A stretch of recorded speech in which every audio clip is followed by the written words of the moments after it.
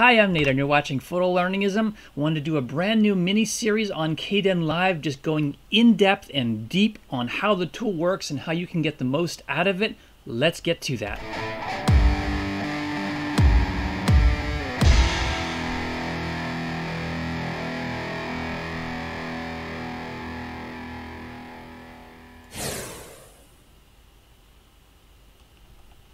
So once again, I'm Nate. This is Photolearningism. Thank you so much for joining in. If this is your first time joining in, thank you so much. I do a lot of work on this channel to build a community of learning, to surface the cheap or free art technology tools that you can know about them and make the most out of them.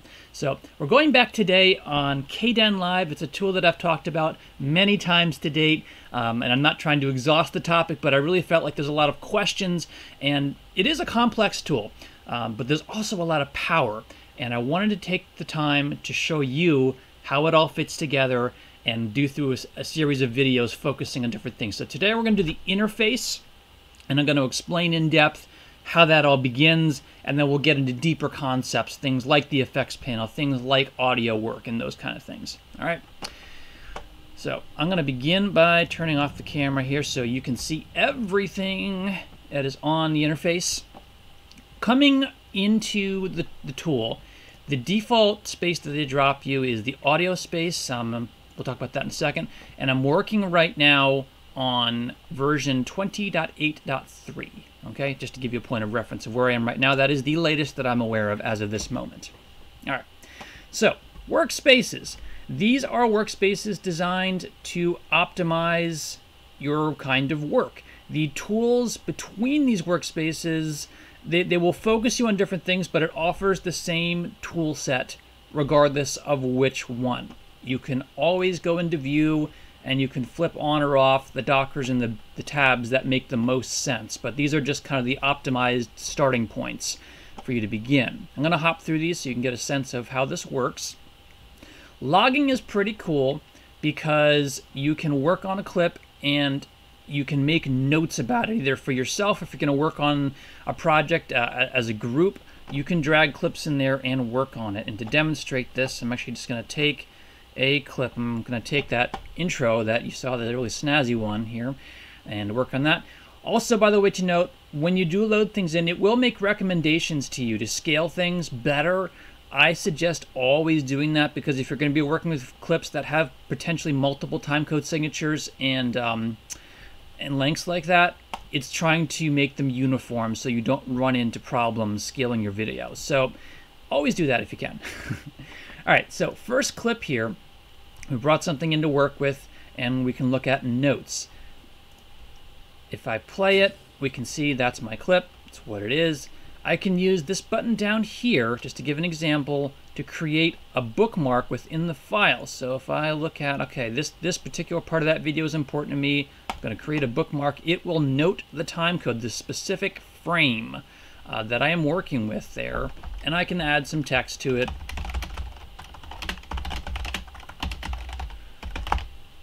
And I could keep working on this. I could find another point. Yeah, that's important too. Click that bookmark button. Again, it captures a specific timecode piece and make more notes. And what's cool here is that I can actually hop back and forth with these things to refer back to them. Now, important to note here is that these attributes, they're being marked only alongside this file in the project bin. That's not going to follow you, at least not as far as I'm aware, into the timeline where you do your editing. So that's an important thing to remember.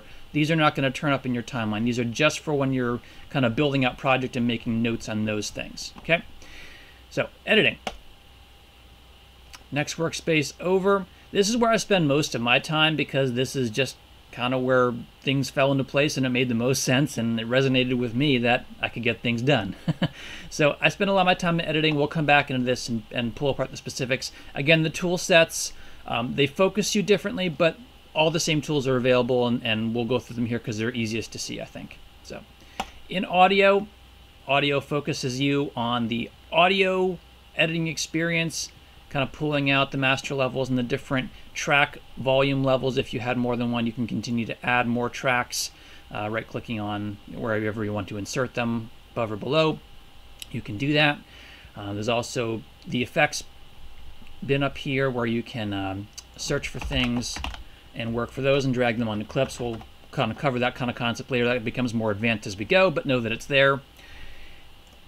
There is the specific effects area, which is where you can add in different kinds of adjustments, different filters, different transforms, all kinds of really nifty stuff. Again, I'm not going to go too deep because there's a lot that you could do here and I don't want to overwhelm you with information. Last one is the color workspace, where you could work with colorizing, and again, just not going to dive too deep here. We're covering just that it's there for now. All right, so I'm going to hop back into editing and let's start there.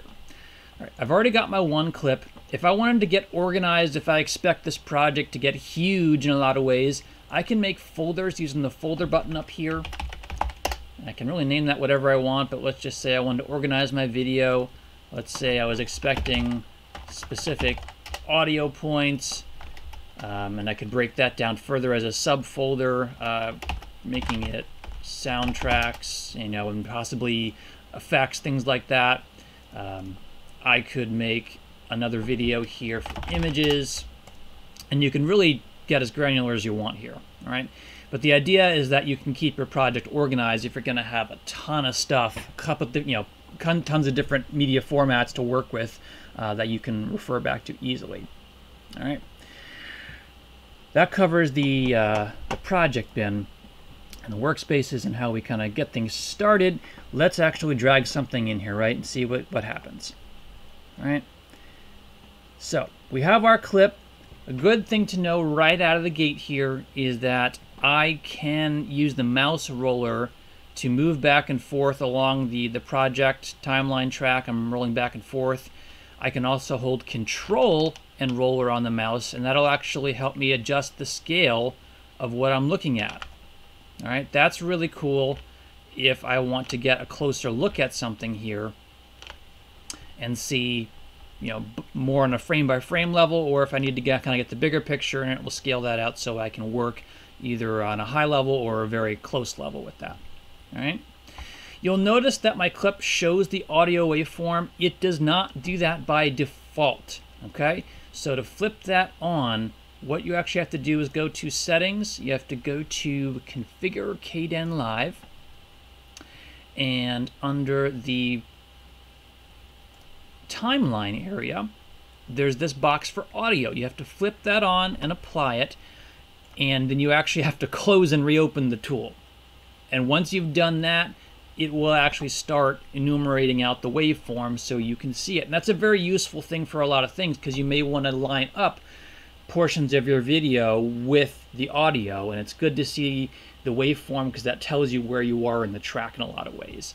So I would recommend flipping that on and making use of that. All right, to continue on along the left here, these things on the left, this tells the timeline which one you want to auto insert to if you choose to do that. I always keep it down here because I always work with the one and video and audio, but that's up to you. That's just what that does. All right. The other buttons here would be to disable or hide the video, lock it so it doesn't move. You actually can fully disable it by clicking on this V1 or whatever, or A1, so that it nullifies it completely. All right. Similar for audio, you could mute it, you can lock it and disable it. Same ideas. Okay. You do have a couple different modes, and I'll jump through these here.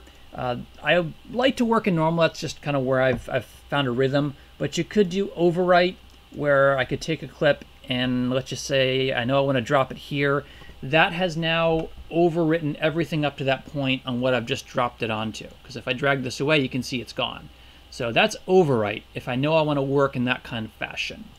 I could do insert, where I know that I want to be non-destructive. I know I want to fit something in between something and have it dynamically space apart. I can do that, or I just want to drop it between those two, and you can see it separated those two cuts. So that's insert mode, could be very useful in that regard. I'm going to flip back to normal here. All right. Working our way through these tools, selector is commonly what you use. That's what you click and drag with and work with most of the time. You could use the specific cut tool if you wanted to make more cuts, although I find it more useful just to put the playback scrubber somewhere that I know I want to be because I can see it, and then right-click and do cut clip, because that does the same thing and it prevents you from having to flip back and forth between tools. It's just faster from a workflow perspective. All right. The last thing here is spacing, and really all that is you're just dragging stuff. All right. You could use it to do a series of things where if you want to keep things intact as you move them, that could be useful as well. It's different from the selector where you're moving just one element. Okay. These modes down here, remember we talked about inserting a clip into the time zone. That's what that button's going to do. And again, this is deciding this label where that goes. Okay. If I wanted to overwrite, we already went over what that does, the different modes. Remember overwrite, how it will drop on top of whatever it is. There it goes.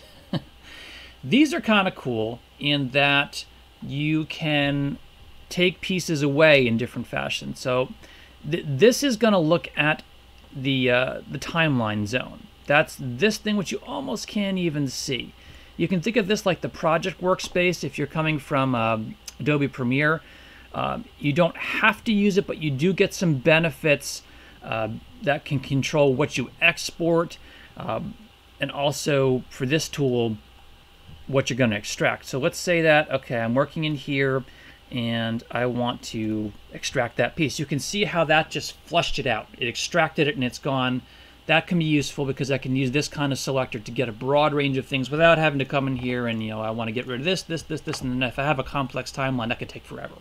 So that's a really cool tool where I can just use this selector space to define a space if I know I don't need any of it, and use that extract to get rid of it. Now, lifting is kind of cool also, because it's a similar idea, except it assumes that I don't want to regain that space in the timeline. I can just lift it out, and it does ultimately remove it, but it maintains that empty space. So those are pretty cool. This would be to look at your favorite effects if you use those. I'm not going to get into that right now. Previewing has to do with really complex things that require some compiling. So again, not going to touch on that now. And the audio mixer is over on the right, and which can be useful if you want to play with that here. All right. So, whew, that was a stretch. Up over here, this is your clip viewer, just to kind of cover all the complete features here. And this is really looking at whatever you're looking at on this side of things. Okay. Over here is actually what you're editing. So if I come over here and play, that's actually what my project looks like. You can see the long space in between. Now, to add one more point here about the zone, that becomes important when you're going to think about things like exporting. Okay, if I go to Project and Render, you have this option to do Selected Zone. That's really cool because you could work on a bunch of stuff and let's say, okay, well, I know I'm done with just this piece here. That's what I want. Okay, I could use that option to say that's all that gets exported. I know very often when we work on things, we have kind of like the gray space where, we'll just, maybe I don't need this now, but I'll drag this aside and maybe I'll need it as I, evolve this project or this video. You can exclude that from the final export using this selector space and maintain it within the project. So other quick notables here just occurred to me is that you can add markers and things. You can actually add project notes right from here. We went over that kind of concept before, but you can add markers if that's helpful,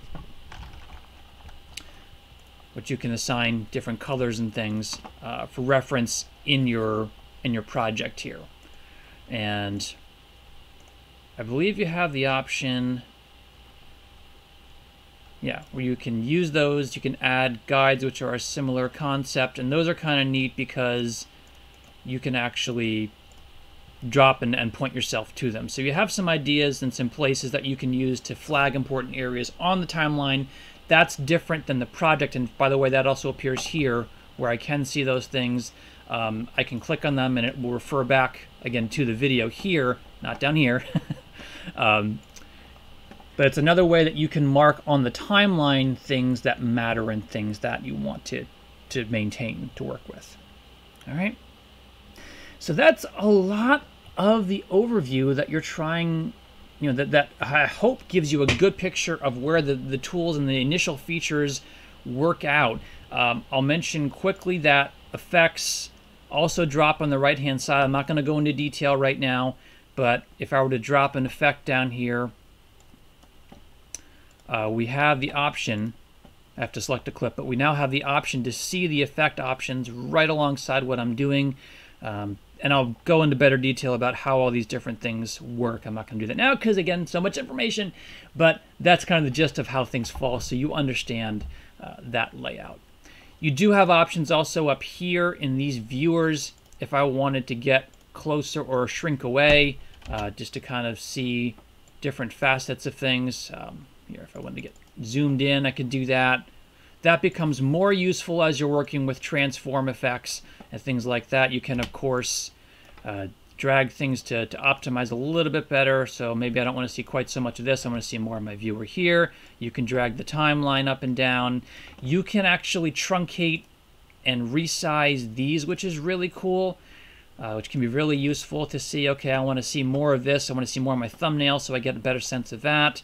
I can double click it back down so I can not have that taking up so much space all the time. You may have quickly noticed that I can give the track a name, which is really cool, which can help for organization further. That becomes more clear as you drag it out.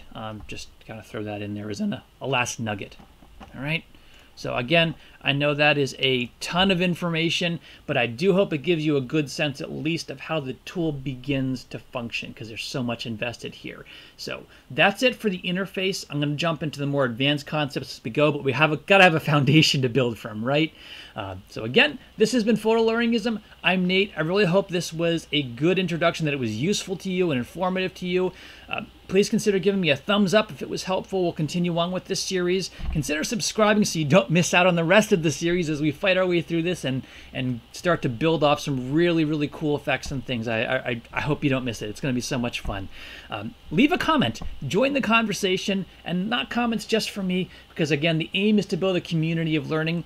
It's for everyone. I really want to share the knowledge from what I know, from what others know, and I want to assist in efforts to build this up as a community of learners. So thank you so much for joining in.